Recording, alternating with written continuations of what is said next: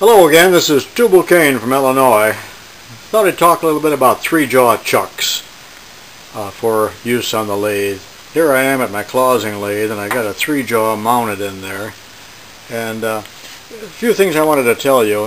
Number one is that a 3-jaw chuck is also called a universal chuck, kind of like a drill chuck, in that all 3 jaws come into play at the same time. And sometimes it's called a scroll chuck, and sometimes we just call it a 3-jaw chuck, but it's your best friend on the lathe. But remember that it isn't very accurate, and especially when they're old and been used quite a bit, and I'm going to demonstrate that here momentarily. But the other type of chuck, I'm not really going to talk about it today. A 4-jaw chuck is called an independent jaw chuck because each jaw moves in independently by a screw, and you can see the screw. These chucks have a lot more pressure and can hold the work a lot tighter because you're using an Acme screw, actually 4 of them, to tighten down. So, and they can be more accurate, and that's shown in one of my other videos as well. Now, I just told you that a 3-jaw is sometimes called a scroll chuck, and the reason for that is, well, here's a little 3-jaw I've taken apart, and I'll talk more about this later on. But inside of the chuck there is a scroll. Actually, it's kind of like a spiral, and as you turn your chuck, there's a gear here when you turn the chuck key, and it plays on this gear on the back of the scroll, and that's what tightens it. And of course the back of the jaws look like this, and they ride in the scroll. But I think you can understand now that these chucks are expensive to build, and they always cost more than a 4-jaw chuck, and you can't get as much pressure on them, and that's because the scroll here does not exert the same pressure that an Acme thread does, as shown to you on a 4-jaw chuck. If you're only allowed 1 chuck, that's all the money you got available, get a 4-jaw, not a 3-jaw.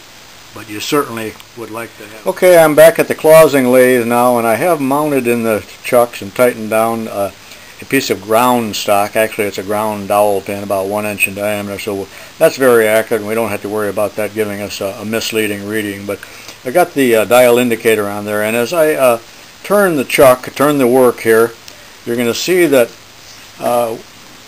we have approximately 10 thousandths that were off.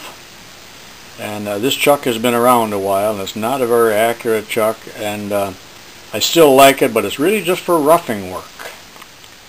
Now I moved across the shop, and I'm at my little Hardinge lathe, which I really like.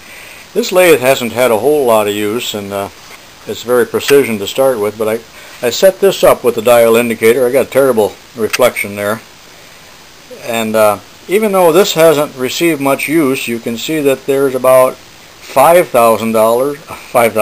excuse me, I'm thinking about money, 5 thousandths of an inch error or inaccuracy in this chuck. And this is what the chuck that I consider the most precision. So my point by doing this is just to show you that 3-jaw chucks are not all that accurate. I can see this video is going to run a lot longer than I want, so it might have to be in 2 parts, but I wanted to tell you something about this chuck here. This is a very expensive 3-jaw chuck on this Hardinge lathe, and in fact this is called an adjust-a-true chuck.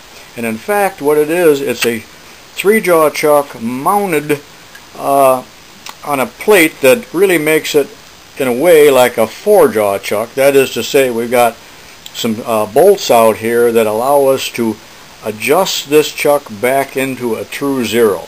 So that's a project I might attack someday. I'm not sure if I'm making myself clear on this, but in other words, it's a chuck that can be recalibrated back into a true 0. It's not an easy job to do, and you would use an indicator to do it, and I guess that's why I've been avoiding doing it, but that would bring this back into really to 0. So some of you may have this kind of chuck, but you can tell if it's an adjust-a-true chuck by how many bolts you got out here. Don't confuse them with these 3 Well, this one only has 2. Don't confuse it with the chuck tightening screw. There will be other bolts out here, and don't touch those unless you intend to recalibrate your chuck.